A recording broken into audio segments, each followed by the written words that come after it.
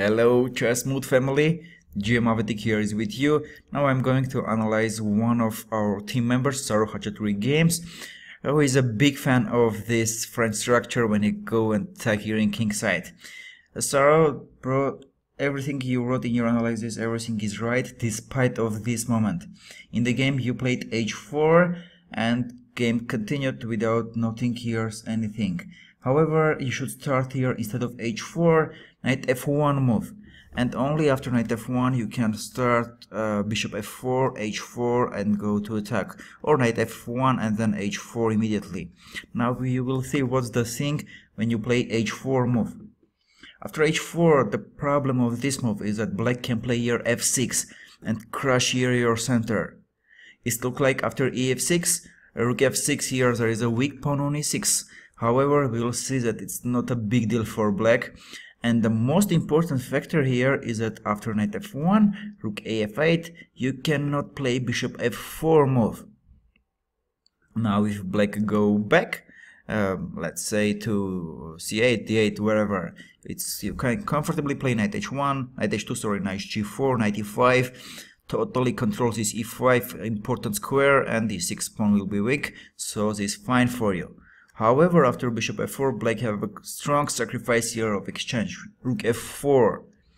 And now after gf4, all moves are fine for black. Queen f4 is fine, they have very strong compensation here. Their bishop on g7, rook on f8, queen, knights, your weak pawn on h4.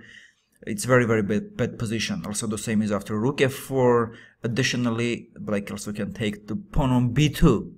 And after rook a b1, they go back on g7, and anyway, next move they take your f4 pawn and having two pawn against exchange and crushing your whole pawn structure. So while bishop f4 move is not possible for you, then the position is totally different. After you play knight 1h2, trying to somewhere go for knight g4, but black simply can play rook ace. Rook 6 f7, and the point here that f2 pawn is weak and you cannot play knight g5 move because of rook f2.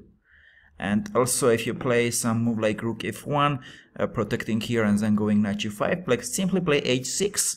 This looks like there is a little weaknesses, yeah, but next move e5 is coming. So after e5, black has very strong position with their rooks. Their both bishop will be fine after e5, knight is fine, everything is better for black.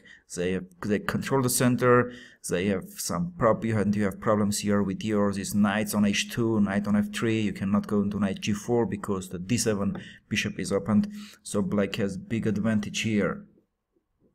If you play instead of rook f1 move, you played knight g4 and trying to go knight g5.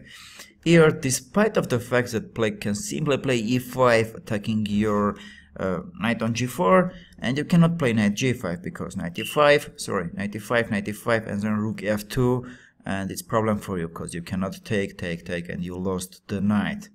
But also after knight g4, black has also this strong tactic rook f3, and after bishop f4, knight d4.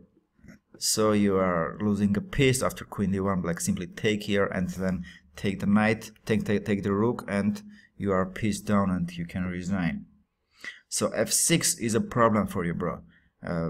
After take rook f6, the next moves are coming rook f8, then e5. So because of this, it's much better for you to start here with knight f1 move and then go to h4. But even here you should be careful with this f6 move, and I believe that in this position this is best move for black, f6, because if they don't do f6 move, then after h4 usually black play h6, trying to meet this your h5 move with g5.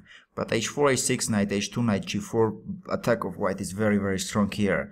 So here after knight f1, even here black's best response is again to play f6. Now again, if you take here rook f6, you never can play this bishop f4 move because this sacrifice that I already explained. But after f6 you have here bishop f4 move. That is very important to have again after f6 bishop f4 move. This is why I prefer here, it's much better to play knight f1 in order after f6 to have this bishop f4 move. Now g5 doesn't give anything to black, you simply take here on f6. Queen is hanging there, and after gf4, fg7, black king is open and is not good for black. Also e6 pawn is weak now.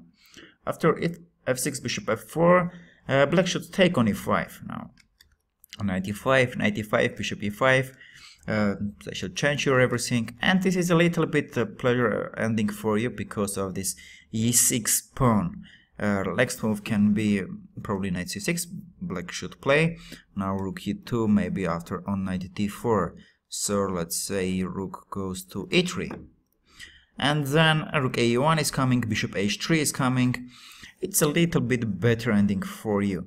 However, with right play, black should also equalize the position. But whatever, after queen e2, bishop d7, queen e2, bishop d7, you should start here from knight f1 in order after f6 to play bishop f4 move. Because the move you did h4, black could respond to your f6 very strong move, and you could get problems. This is all, bros. This is the important moment of this game. Other everything you commented in your notations, everything is right. If you have any comments, any questions, I would like to happy answer them.